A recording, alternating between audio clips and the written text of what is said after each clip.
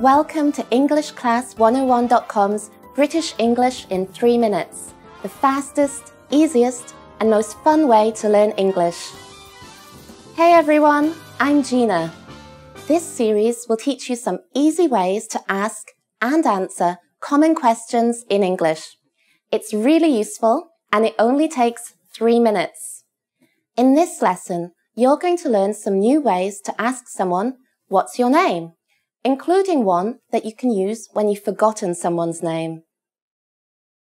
Now, what's your name was probably one of the first questions you learned when you started studying English.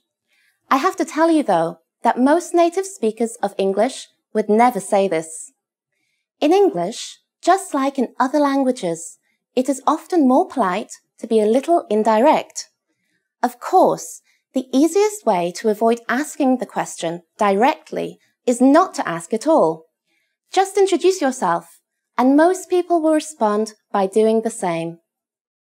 When introducing yourself, simple is nearly always best. Just say, "Hi, I'm Gina." To show that you want to know the other person's name, just add "and you" at the end. "Hi, I'm Gina. And you?" "Hi, I'm Gina. And you?" Just like before, take out my name, Gina, and put your name in its place. After you say this, the person will tell you his or her name. Okay, now let's talk about an embarrassing situation that happens to everybody. You've already met somebody once before, but you've forgotten their name. The most polite thing to do in this situation is to apologize and ask again. There's a simple way to do this that's also polite. "I'm sorry. What was your name again?" "I'm sorry. What was your name again?" This sentence is very similar to "What's your name?" but it has 3 important differences. First, we say, "I'm sorry." A small apology can go a long way. After that, we say, "What was your name?" This is just like, "What is your name?" But instead of is, we use the past tense, was. This is really important, as it tells the other person that you remember meeting them. You haven't forgotten him or her, you've just forgotten the name. This little word makes all the difference. "I'm sorry. What was your name?" Finally, we add again to the end. This is another hint that tells the other person that you remember learning his or her name before, but you just can't recall it right now. "I'm sorry. What was your name again?" This phrase is appropriate for both formal and informal situations.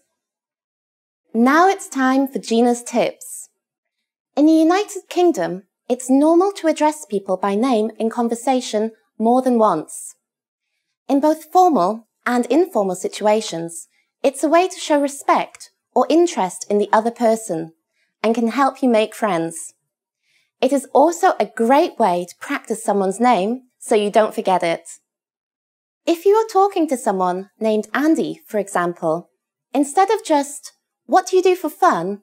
you could say, "Andy, what do you do for fun?" You can also put the name at the end of the sentence. "What do you do for fun, Andy?" You don't want to say the person's name too often, or it will sound a little strange. But if you practice someone's name like this, you won't forget it, and people love to hear their own name. In this lesson, we learned what to say when we forget someone's name. In the next lesson, you'll learn what to say when you want to get in touch with someone, whether by telephone, email, or even newer ways to communicate. What's your favourite? Let us know in the comments and join us for the next British English in 3 minutes lesson. See you next time!